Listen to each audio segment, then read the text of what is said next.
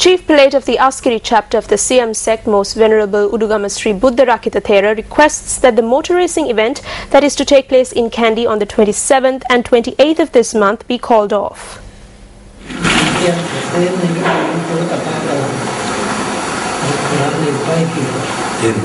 We spoke against this. We told them not to have this event, but they wouldn't listen. There are those who have political connections. This is taking place according to their needs. We spoke against this around 2 years ago as well. We were against this event last year. Then they called it off because of Christmas.